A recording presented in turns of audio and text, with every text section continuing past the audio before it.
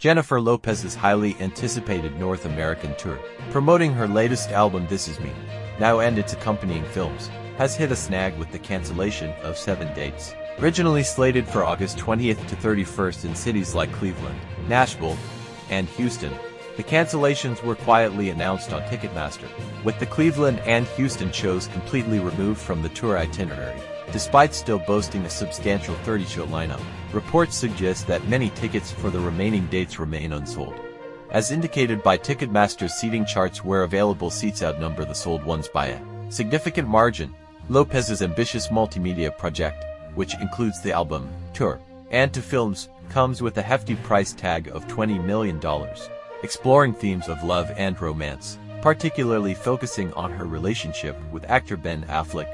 The project's aim, as described by Variety, is to delve into Lopez's life as a serial romantic, notably her recent reunion with Affleck, whom she remarried in 2022 after their split following the notorious 2003 film Jiggly.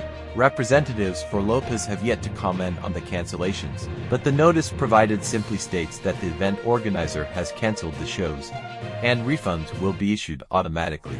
The setback follows disappointing chart performance for Lopez's album, debuting at No.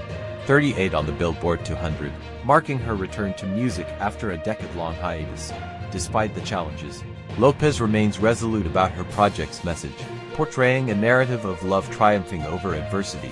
In an interview with Variety, she reflected on the skepticism surrounding her decisions, admitting, "Everybody thought I was crazy, and by the way, I thought I was crazy.